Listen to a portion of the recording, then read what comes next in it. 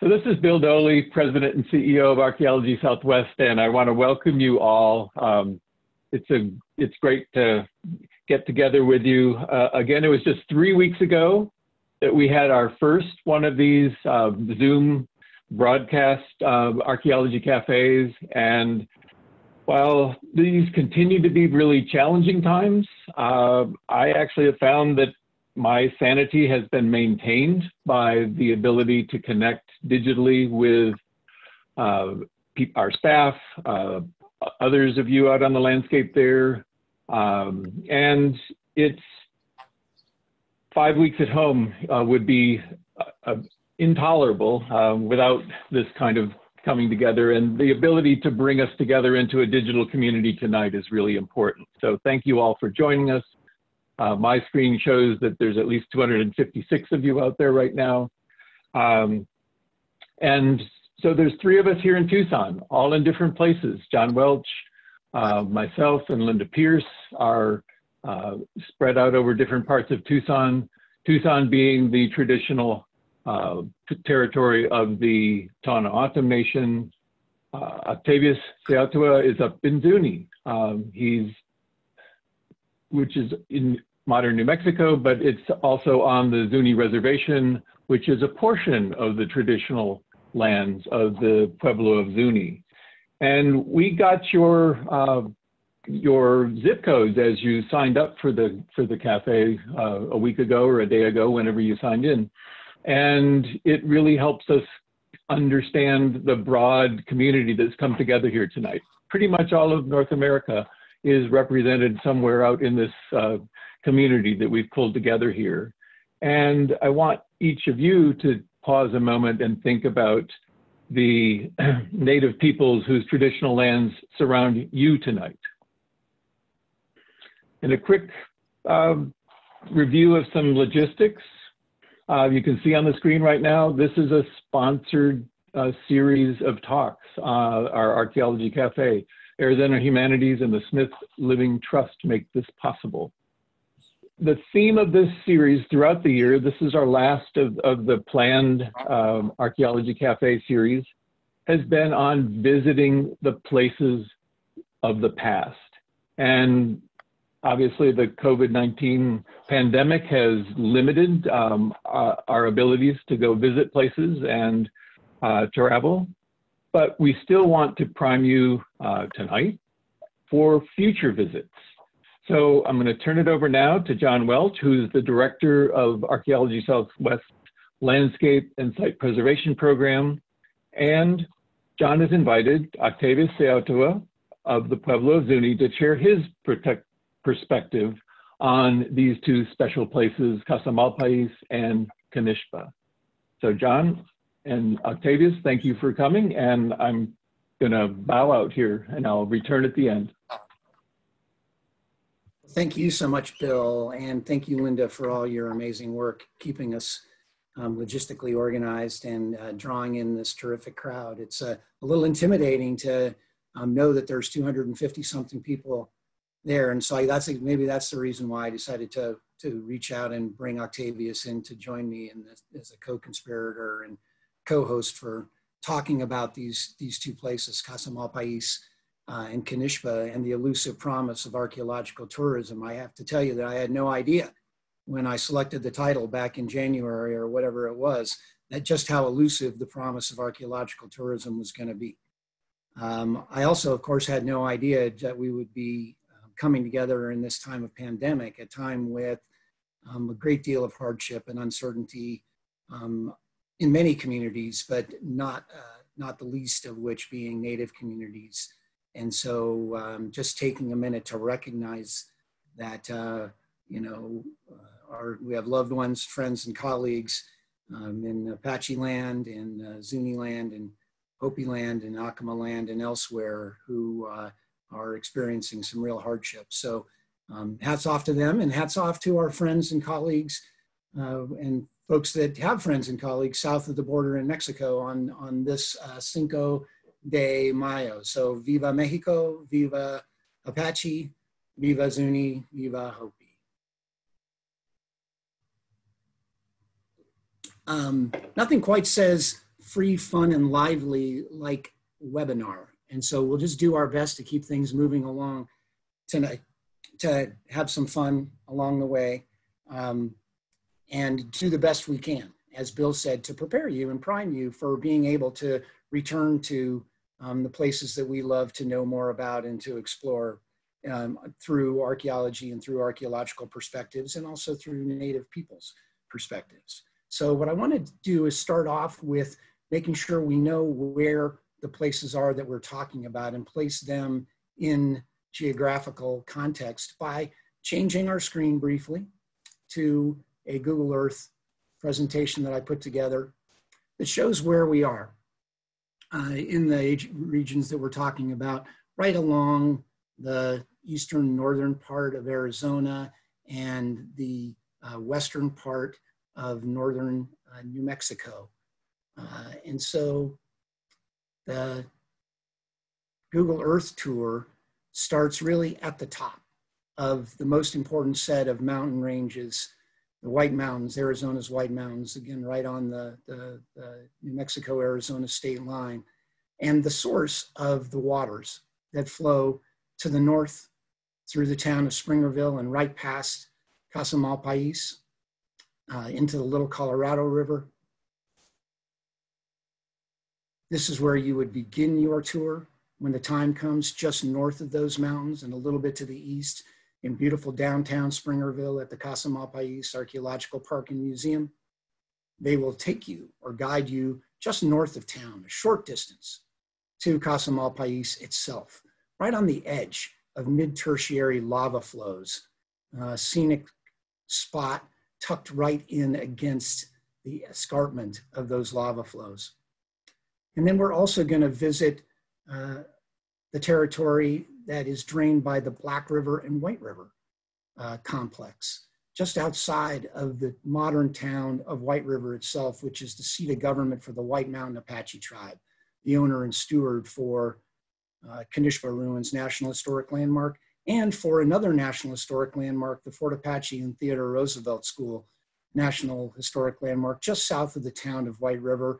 And this is where you would begin your tour of Kinishba at the Apache Culture Center and Museum at Fort Apache. Kinishba is managed in conjunction with the Fort Apache property and is located just a short 4 miles away up to the west and north. There's Kinishba Ruins itself coming into focus there, where you can see the excavated and rebuilt portion of the site there, as well as just to the north of that, the excavated but not rebuilt portion of the big room block, and then the museum that was built in the late 1930s and in the early part of the 1940s in order to provide a tourist destination for people visiting Kinishba and the region more generally. And then there's also a large portion of the site on the west side of this little draw, this spring-fed draw, that is unexcavated and unreconstructed. And so that's where the places that we'll be visiting, we won't be able to visit except through Octavius, the Pueblo of Zuni itself today, but we have a color-coded pin flag there to keep track of our friend Octavius. If he moves around, then it's going to track him down so he can not get away from providing his insight and assistance to us as we proceed. So I'm going to go back to the slideshow from here.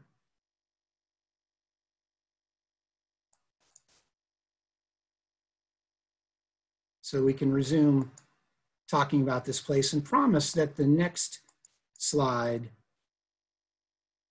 is the only one that is super text heavy. It's a way of getting a bunch of facts together and presenting them for you. For those who have particular interest, you can zero in on it. Kinishba throughout the presentation on the left part of your screen, and Casa Malpais presented with information and pictures on the right part of your screen. Kinishba, it's safe to say, may be among the sites that has the most different names. It has a Hopi name, Maipavi, an Apache name, Kidahwa. It was called by the cavalry there at Fort Apache, the Fort Apache ruin. And then we've got a variety of names that archaeologists call Casa Malpais is, would translate from the Spanish as Lava Rock House or House of the Badlands. Again, Kinishba is located on White Mountain Apache tribe land. Casa Malpais was located until about 1992 on Arizona state land, but was acquired by the town of Springerville specifically as a tourist destination, as a site for archaeological tourism. I mentioned that Casa Malpais is on the edge of a mid-tertiary lava flow, just above the Little Colorado floodplain. It's there quite high, just below 7,000 feet. Kinishba significantly lower there in a nice broad meadow fringed with pine trees at about 5,000 feet. Something that matters a lot if you're a corn farmer to have this kind of elevational difference. They share a period of occupation from about 1200 to about 1400. Similar in that particular way. Kinishba is significantly larger, between 600 and 800 original rooms. So about 10 times the size of Casa Malpais. Not sure exactly how to explain that. We'll get into some ideas about that later on. The two places are also important and unified because of the investments in public architecture, communal spaces that people shared. So formal plazas, the Kinishbas with an entry from the south. There's a great kiva that was made out of the Kinishba Plaza when it was roofed later in the occupation, sometime in the 1300s. Casa Malpais started off with a large great kiva that we'll see photographs of. And both sites were occupied, as I said, until about the 1400s. And then were used occasionally for ceremonial purposes and visiting purposes by Zunis, Hopis, Yakimos at Fort Apache, Yakima people at Fort Apache.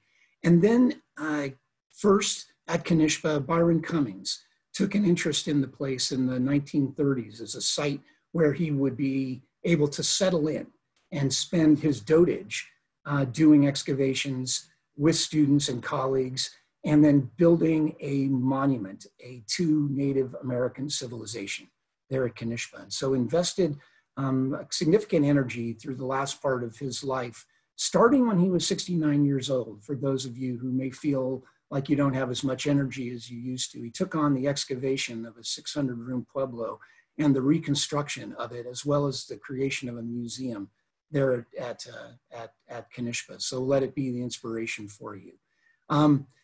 His vision sort of culminated with the idea of transferring Kinishba to the National Park Service and making it into a national monument. Ultimately, however, the Park Service declined that idea and could not reach terms with the White Mountain Apache tribe for detailed reasons and political in part. And so instead it was turned into a National Historic Landmark in 1964. And then the White Mountain Apache tribe more formally adopted it and started to manage it actively as part of the Fort Apache Historic Park in 1992.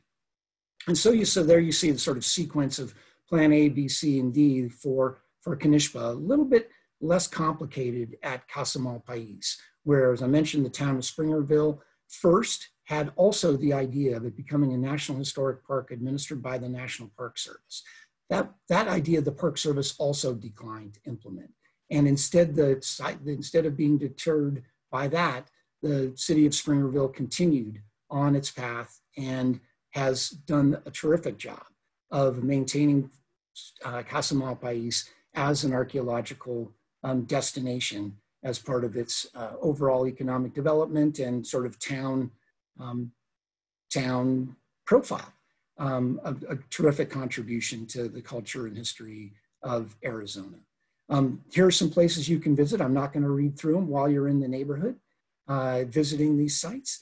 And it would be wrong not to start right off by acknowledging that the remarks that I'm making and your ability to visit these sites are really in a lot of ways due to a number of different sustained investments on the part of the White Mountain Apache tribe at Arizona State Parks, the National Park Service, including what I first misspelled as the Persevere America program. It's actually the Preserve America program, but I think Persevere in some ways is more fitting. And so I decided to leave that typographical error on for Kinishba, as well as for Casa Malpais, who's also been sponsored by the Persevere America program, the Little Colorado River chapter of the Arizona Archaeological Society, the National Trust for Historic Preservation, and Archaeology Southwest has had a significant contribution in both of the sites as well. So they share identities as expansion outposts for the proliferation and fluorescence of Puebloan culture in the 1200s and 1300s into the 1400s, coming out of the north and moving into the southern area along this Mogollon Rim and the greater White Mountain area. They also share similarities as what I'll refer to as kind of a combination of emulations and rejections associated with Chaco Canyon and the Chacoan system that Paul Reed talked about 3 weeks ago. I'm arguing that we should at least give them consideration as potential cities, and that they share many attributes of cities and so deserve that consideration. They're crossroads of traffic in people and in commodities and in design styles and ideas. And so they share those similarities. And they share similarities as case studies in preservation archaeology, and most especially in the imperative embedded in preservation archaeology to basically adapt or die, to go with the values that are dominant at the time and conserve and work on those values.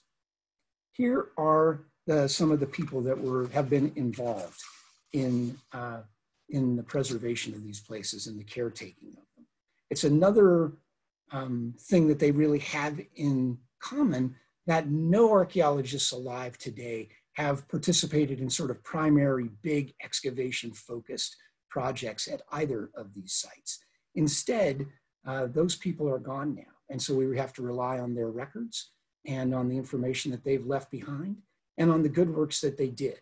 And so on the left is Byron Cummings and some of the dozens of Apache people that participated with him working on the excavation and reconstruction of Kinishba for the best part of 12 years, very busy at this site to create his idea of this monument. And then on the right, just a few of the many dozens of volunteers, mostly Arizona Archaeological Society volunteers, involved in taking care of Casa Malpais by stabilizing it and taking care of the site to make sure it's safe and pleasant and informative to visit. So great contributions there. Yeah, that's right. So it's also important, at least for me, that these places, the pueblos that nobody really knows, are actually attractive to me. And I think they should be attractive to you all too, those of you who don't know a lot about them, because in part because not a great deal has been written about what exactly happened and what the meaning of what happened at Kinishba and Casa Malpais. Not that much has been written down about it. It means that your experience of them, your visit of them to them makes it possible for you to do your own interpretation and learn a lot through your own senses and through hopefully a little bit of the perspectives that we'll be sharing in the discussion that we'll have after my brief presentation here. These sites have not been forgotten per se, obviously, since we're talking about them here, but they're not exactly, the places where, waves of research are crashing on their shores.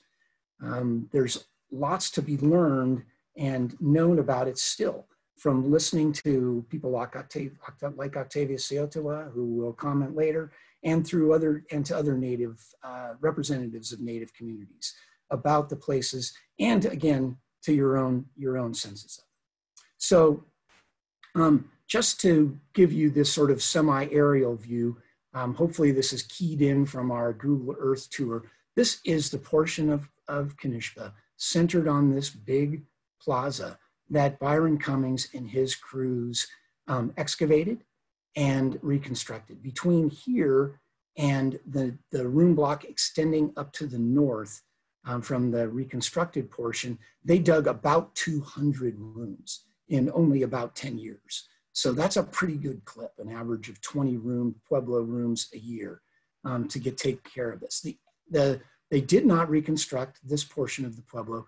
Instead, they made use of the sort of extra building stone in order to build this museum structure, now itself going into ruin, and this room block also going back into ruin for the second or third time, depending on how you reference it. So again, the big plaza area. And then this will be, for those of you who have visited Kinishba or will visit it, this is sort of the orientation overlook spot, this round sort of patio feature here. At Casa Malpais, you will be guided by it's a self-guided tour at Kinishba. For Casa Malpais, you're guided by an expert guide who will take you along a trail, allowing you to visit the room blocks itself, this big circular area, and the Great Kiva that we'll have a bigger view of, as well as going up to the top of the lava flow, looking out from the escarpment itself over the site to get a better feel for what it consists of. So I mentioned the word monuments. They've been recognized by the National Park Service and by the United States government as landmarks. To me, the places are monumental in a number of different ways. Here's a different way of looking at the sites, including the better view of the way that the Great Kiva is oriented or connected up with the big room block at Casa Malpais and the lava escarpment there where the overlook is. To me, they rate as monuments worthy of consideration also because as was originally inclined by Byron Cummings, who had the fiercest sort and most enduring sort of admiration for Native American people, for the ingenuity and the resilience of the builders and occupants of these places, for being able to find ways to live in challenging environments and to thrive, make all the contributions that they did make. There are also monuments to the ongoing stewardship for the White Mountain Apache tribe in the town of Springerville. Hopefully also to the merits of place-based learning and preservation archaeology. The idea embedded in both places that if we can get them through these times and carry them forward to leave for the next generation to decide what to do with, that there's a chance that the next generation may learn more, discover more, and put them to new uses. That's an amazing idea, and one that Byron Cummings in many ways sort of founded with his idea of enabling visitors to see the reconstructed bits, to appreciate the amount of work and what went into excavating and leaving a site without his interpretive reconstruction, and also allowing viewers to see an unexcavated Pueblo and experience what it was like. So pretty insightful and thoughtful way of approaching it. So the last thing that they're monuments to then is really to respectful reinterpretation and reuse, this idea embedded in preservation archaeology. So we're asking you to just add your imagination, your intelligence, and your own industry in order to help make sense of and carry these places forward. One of the many questions that comes up about Kinishba and Casa Malpais is, are these sort of the dead ends of the system and set of social dynamics set in motion by the Chaco system and the Chaco world? Or are they the beginnings of modern Pueblo culture and society? Or maybe most properly, are they both? And so you can see on the right of the screen a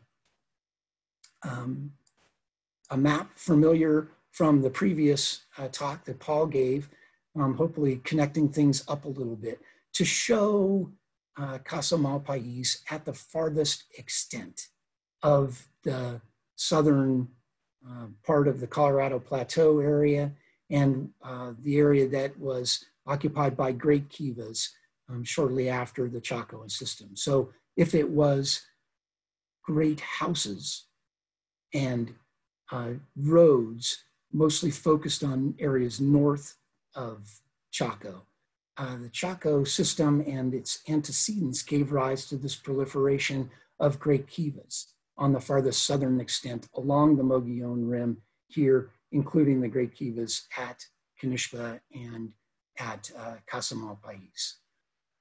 So we like the idea maybe that it is both, in effect, the end and the beginning.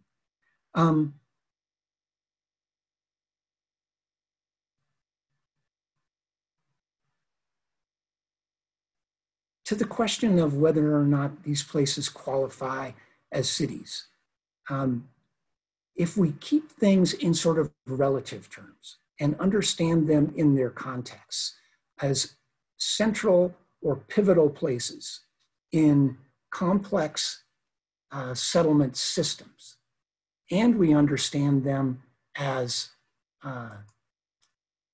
places that, like other central places in settlement systems, are networked with peers and subordinates.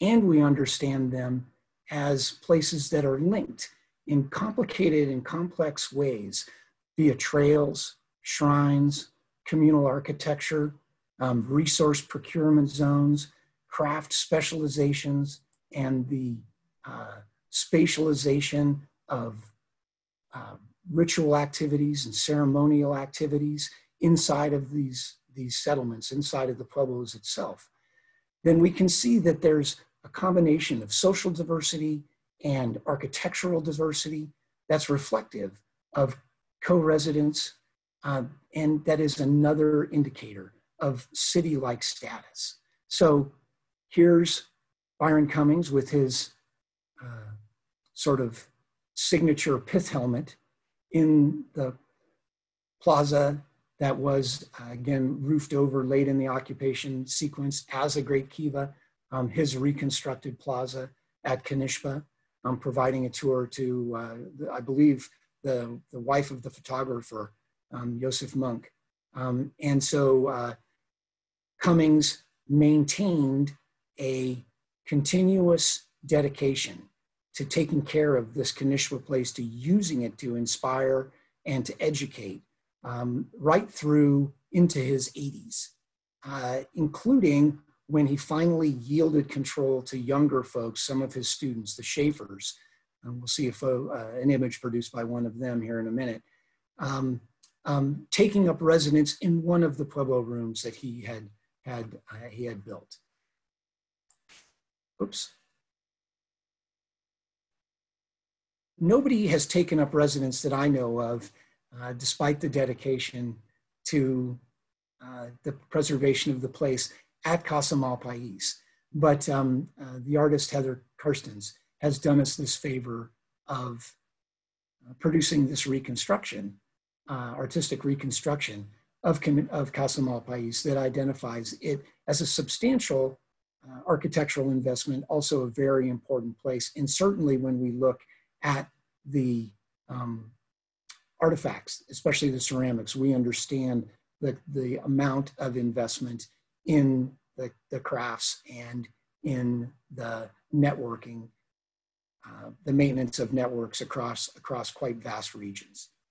So the question of who we're talking about, also in some ways a complicated one, and in some ways a simpler one. It is the Western Pueblo people that we're talking about, the ancestors of the Zuni people, the Hopi people, and the Yakima people. If these places represent portions or parts of their stories, some of the footprints of the origins of their current Pueblo traditions at these three main concentrations of modern Pueblo life, we can appreciate some of their antecedents by understanding the diversity of ceramic design styles that came to be represented in the proliferation of ceramics that were created and traded through both Kinishba and Casa Malpais. So on the left there is Margaret Schaefer's attempt to provide a sort of infographic early on, dating to the mid-50s, about how that worked at Kinishba. And then here is work from the Southwest social networks project and the precursor to the incredible Cyber Southwest project that is taking shape at Archaeology Southwest, to demonstrate some of the richness and variety of settlement that occurred through time periods.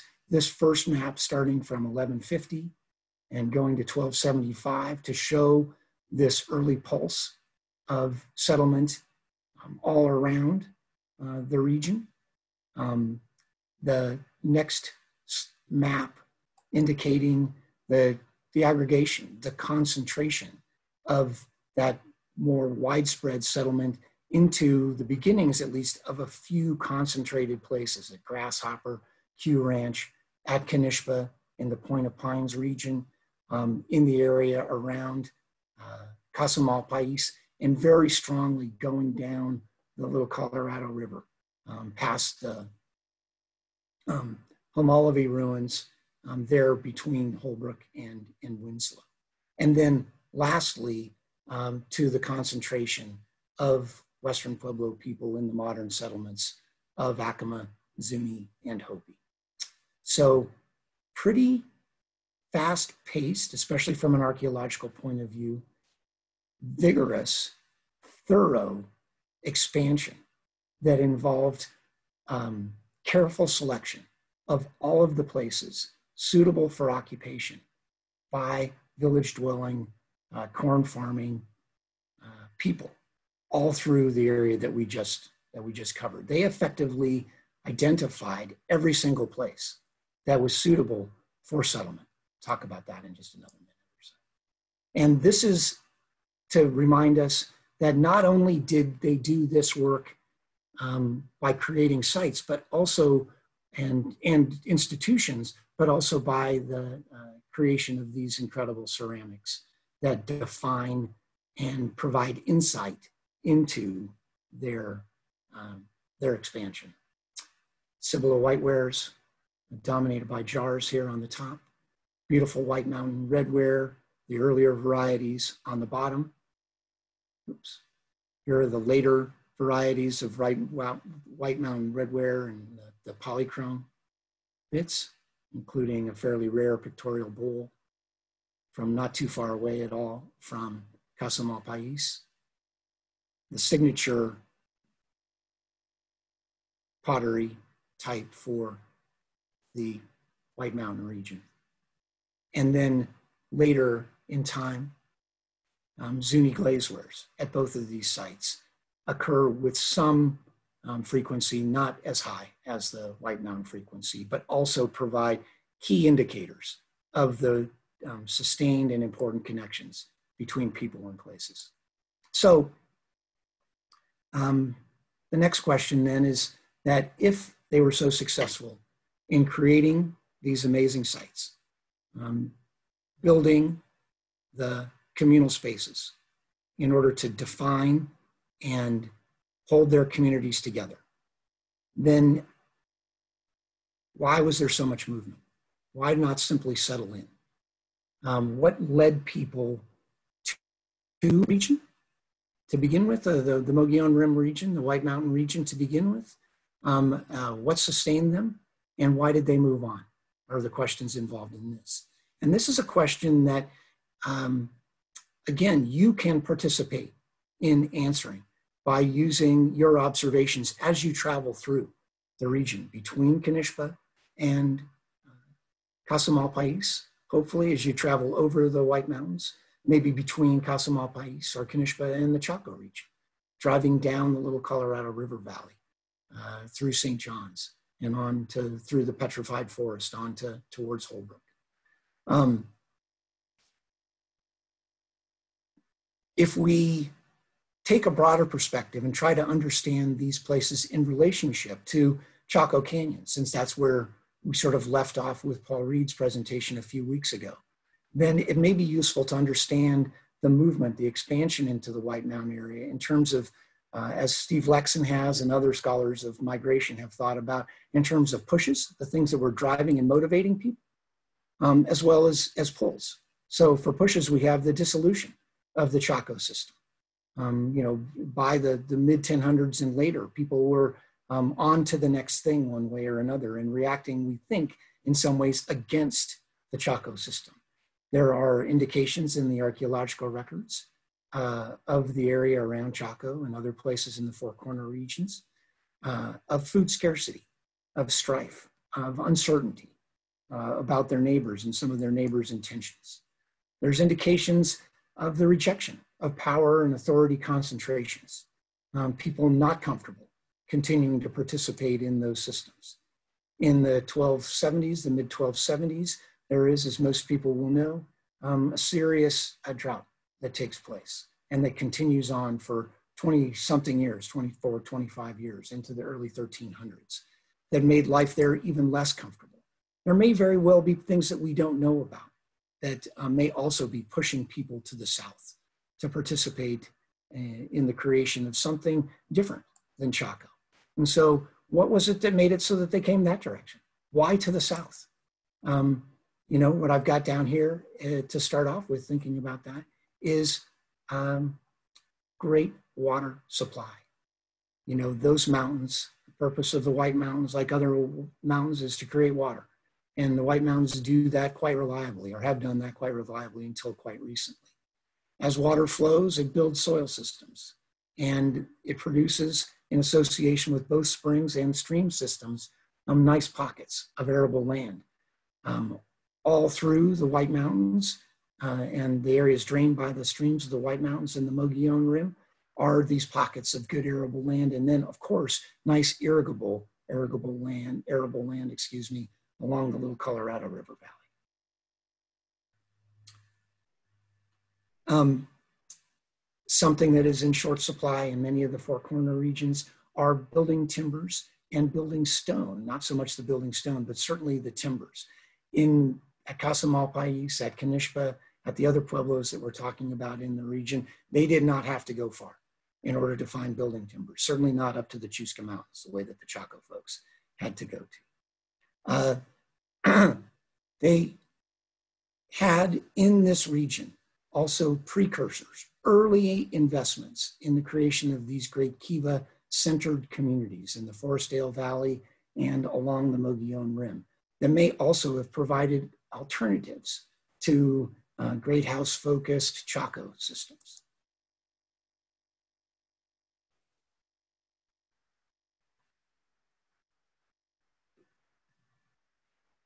And so, last but not least, I think, is the draw of community. And the promise, at least from some interpretations, and this admittedly we do not have unequivocal evidence for, that they were interested both in the creation and sustenance of community and in doing so with greater liberty and justice for all in a more democratic, less authoritarian, more transparent fashion, one where folks could participate regardless perhaps of birthright. So if it was so great along the Little Colorado River in these mountain streams drained by the Mogollon Rim and the White Mountains, why did people leave? And so the first answer to that we have from the people of the Hopi Cultural Resource Advisory Team on the left in the Kinishba Plaza as it looked in 2003 and still looks about like this, helping me to identify the extent of the shrine feature there in that plaza, and the representatives of the Zuni Cultural Resource Advisory Team, led by Octavia Ciota, who we will hear from shortly, at a plaza at Bonito Creek Pueblo, as part of a project we did with TJ Ferguson years back. So the answer that would come from them is they didn't abandon these sites. They didn't abandon these regions. It's still important in Hopi and Zuni traditions, and certainly the Casa Malpais is also important in Acoma, oral traditions and cultural traditions. But they did leave. And in terms of steady, regular occupation.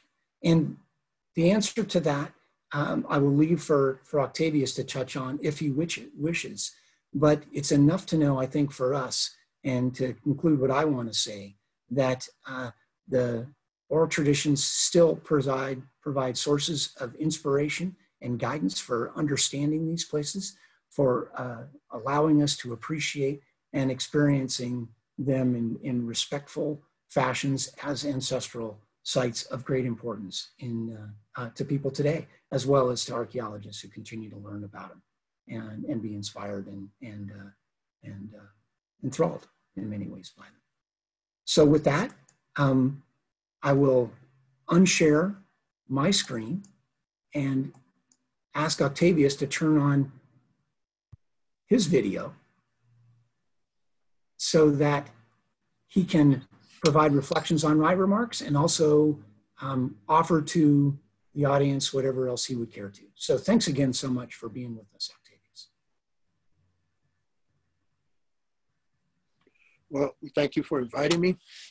And like I keep saying all the time, is when I'm asked to do a presentation or talk about our people, is that we come from a long line of people that had the sense of community life. We had just recently, our whole system has changed because of the constitution that the Zuni tribe adopted. But in the past, we had our religious leaders as being the primary people, making sure that the community lifestyle, the community way of the Puebloan people was carried on.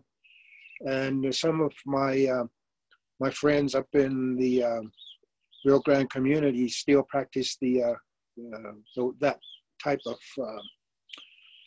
theoretical form of government, that they appoint their own governors, but because we have a constitution that we have to elect our governor here in Zuni. But like what John was talking about, our people were very resilient. They came to these places and built settlements, places of worship, places that they could raise a family, do their farming. But because it was not the ideal place, we were all instructed to look for our middle place, center of the universe for the Hopi.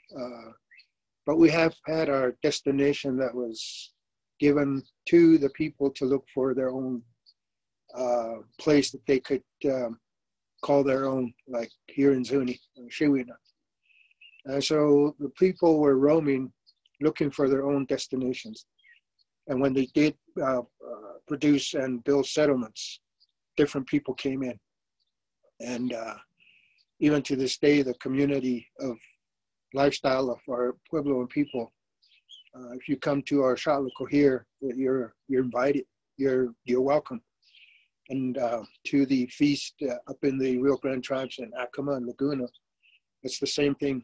Hospitality is a big thing for when we do our celebrations, our way of connecting back to our people that were there a long time ago.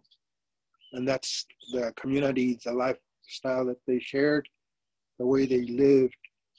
And so we still follow the same teachings of our ancestors a long time ago. And so when they left, they, like what John mentioned, they didn't abandon it, because we go back. And when we do go back to these sites, leave an offering and reconnect back to our ancestors is our way of honoring and holding that these special places within our memories, our ancestral teachings, is to go back and revisit these areas so that these places will never be lost. And I think it's very important that that we, as the people that came from these places, be given a chance to talk about our people, because in the past it was always this mention of abandonment, which we never did. We had different destinations that were given to each Puebloan people. The Hopis have their mesas, the Zunis have their own separate place, Acoma, Laguna, but they're Puebloan people. They're the same people. The same community way of lifestyle here in Zuni is the same in Acoma, Hopi, Santa Ana, Santo Domingo. If you go to these places, they have kivas, they have plazas.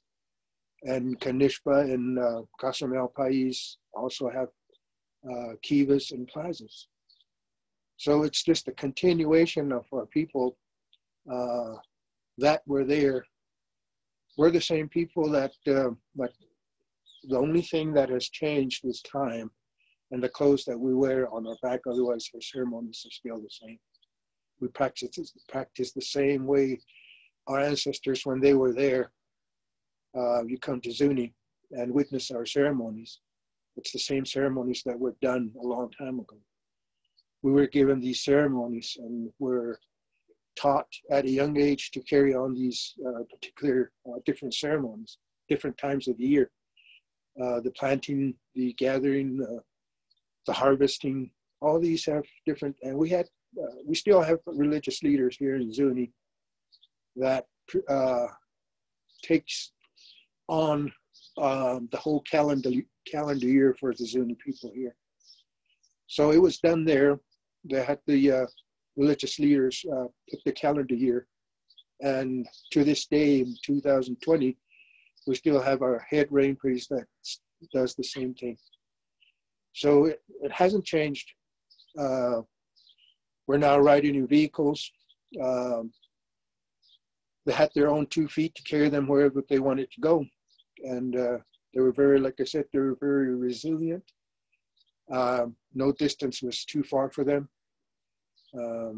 So it's amazing that this information is still there, because we want to protect these places, because that's our whole history.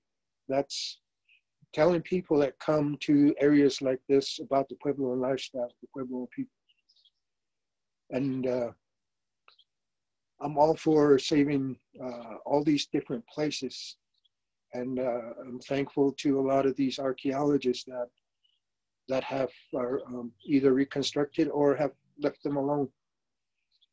And to this day, we, as the Zuni people, would like to have these places protected, because I've talked to a lot of people and they always say that, well, where's information about your history? It's not written anywhere. And so I tell them, if you go to a site, you see the history there, and that's our living history. It's not dead. It didn't pass away. So all of these places still have that history of our people. And I hope it never changes, because of what's happening right now. You know, we go through different times, and like our ancestors went through a lot of different hardships, but they managed to pull through. They managed to keep our culture and our way of life to the Puebloan people. And we're going to be here as long as these sites are there. That's our information. That's our history, our living history, our libraries of our people that were there. And I'm glad to be a little part of this presentation, because I want people to understand and learn that these places will never be forgotten. It's part of who we are. And growing up, hearing about all these different places, not knowing where they were until I became part of the advisory team and was given a chance to go to all of these places. And it's amazing that the memory, the history of our ancestors, how they talked about these places, and you come to a place where you just remember in the words coming from your elders, and come into a place like Casa Malpais, Kinishba. It's like they were painting a picture for us growing up, and here I'm standing at one of the pictures that they painted for me a long time ago. So all these places will always be important to the Puebloan people, not just Hopi and Zuni, Acoma, but Lagunas. All the other Puebloan people are part of who we are. We are the same people. We just had different places to go. And that's not what a lot of people have been talking about, but hopefully with presentations like this, that even our Puebloan brothers will come to an understanding that We are the same people. It's just that we were given a destination, a different place to look for our own, like we call the middle place, Itiwana, Halona Itiwana here in Zuni. And we found it, so we're here. The Laguna people found their place. The Hopi people found their place. They're center of the universe. So all these different places were a testament to of our people, the resilience of our people surviving all these different hardships, different problems that they were given. They pulled through and survived, and here we are. We're still here. We'll always be here as the Ashui, the Zuni people, the Hopi, the Acoma. We're going to be here, hopefully, giving information like this for people to really understand who the Pueblo people are. And like I mentioned, I'm glad to be a part of this because I want people to know that these places have never been abandoned. They're always going to be important to us. And like John mentioned, that this word abandonment now is a word of the past for us now, because it was a big part of information that was put by past archaeologists. When they put that information out about different sites, there was always that word abandonment put in. But now with Bill and John here and Paul and all the people that I work with now are using different words to identify all these different sites. And they're all the same. Might be Chaco, it might be Mesa Verde, but they're all Puebloan people because of the lifestyle, the community lifestyle, the sharing of duties to prepare and complete ceremonies. And all these things that were practiced in all these different places are still done within our Puebloan communities. And with that, I want to invite our first summer rain dance is coming in June, and it's open to the public. It's a start of our summer dances, and all of our dances are open to the public too. So anybody that wants to come to Zuni, and if there's a dance, they're more than welcome to come to the plaza and watch, because it's a ceremony of our people, the ceremony of the Zuni, the Laguna, the Hopi, ceremony of our people surviving and being who we are and we will always be as Pueblo people. With that, thank you, and thank you for inviting me to be a part of this.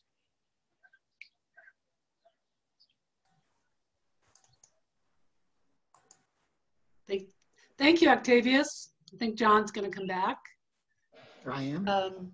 We have some questions and answers. John, do you want to put that screen back up that lets people know where they can get more information on our website? And we'll ask some questions. We have some good questions, and hopefully you guys will have some good answers. I'll let you get your screen up here. Technology, it's a great thing. All right, so I'm going to start at the top, and if you have questions, please type them in. We're actually not going to do the raise hand and let you talk, so we need you to type your question in if you want to ask a question. The first question that we got this evening was, how do the indigenous peoples whose homeland is Casa Malpais and Kinishba, how do they benefit economically or in other resources from the tourism on these sites? You might more to say about that? I will happily start off and then go ahead, Octavius.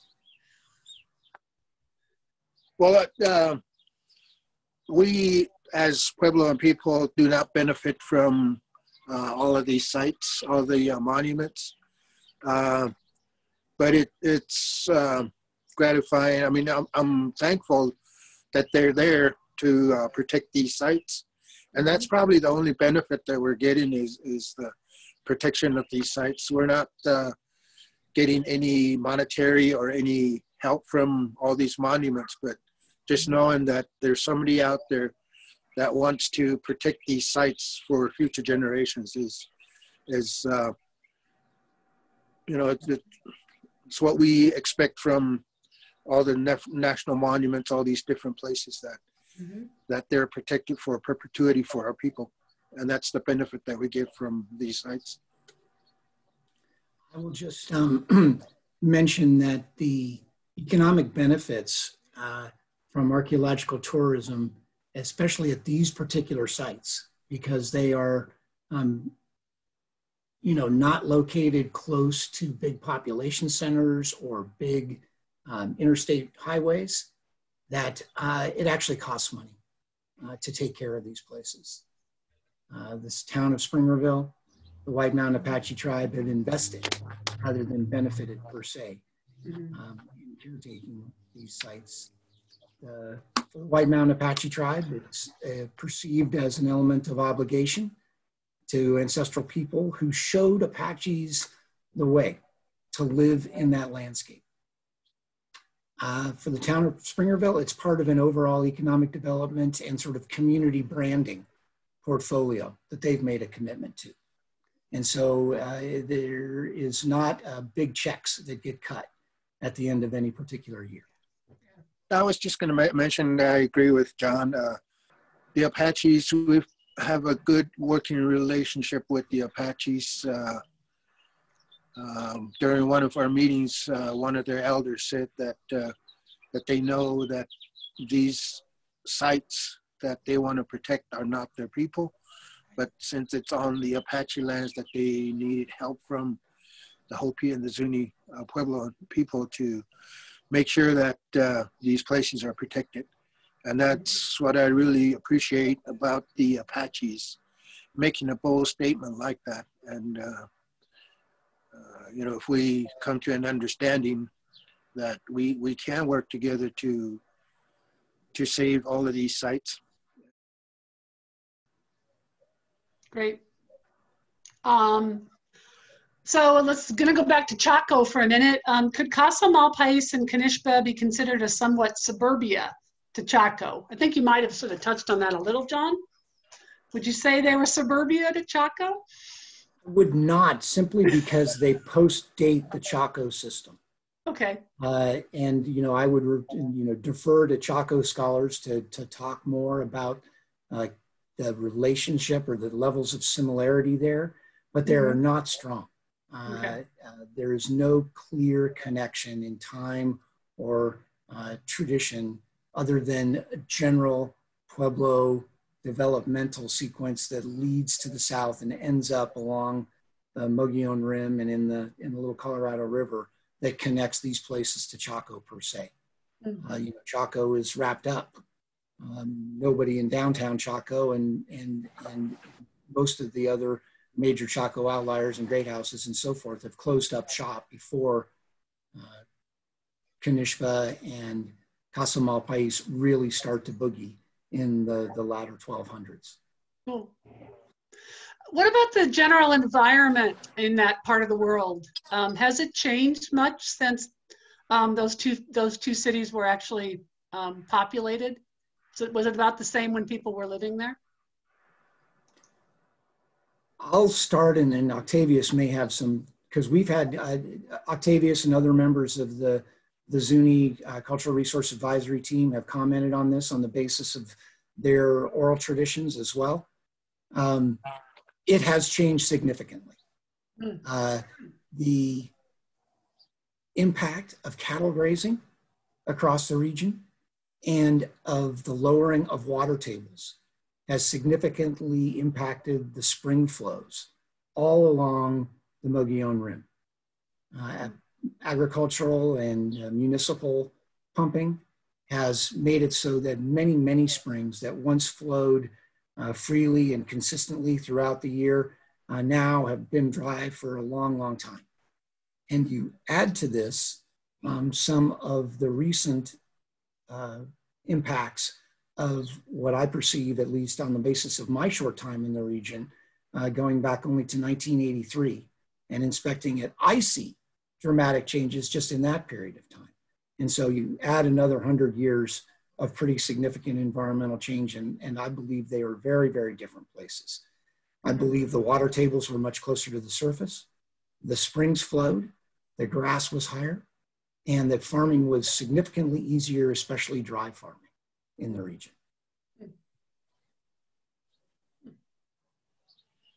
Anything to add to that, Octavius? Okay.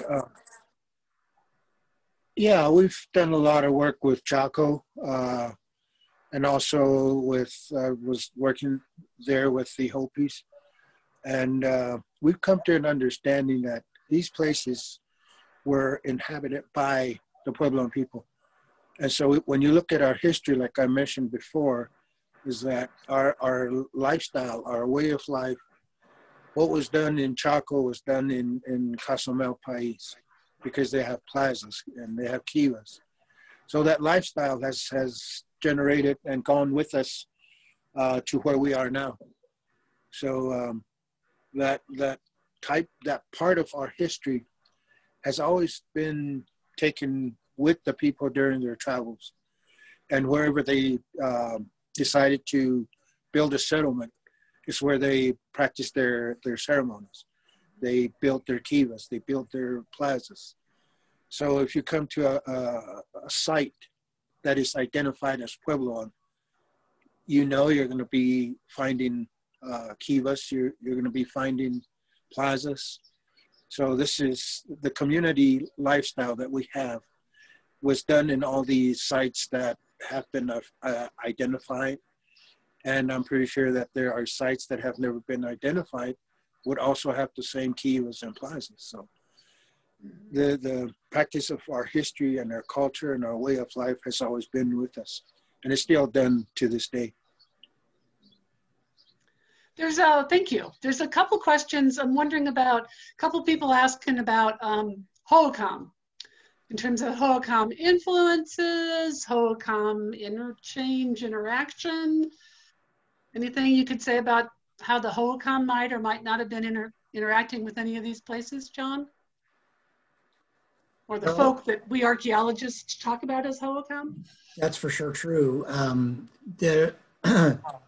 The evidence that I'm aware of for direct participation of Hohokam, people or representatives of Hohokam culture in this region is very, very limited. I think it's worth noting, though, that toward the end of the occupation sequence at Kinishba, that you do see indications in the settlement system of some reorganization towards greater protection of Kinishba and its sort of subsidiary settlements in the form of fortress positions and investments in special tactically deployed architectural features, walls, battlements, these kinds of things along travel corridors that seem to be oriented towards the southwest.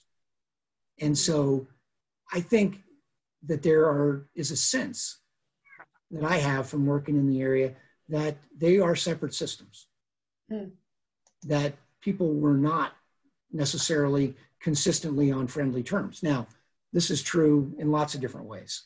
We're building a wall along the southern boundary of the United States right now without there being any violent conflict or any actual threat of violence per se from the Mexican government.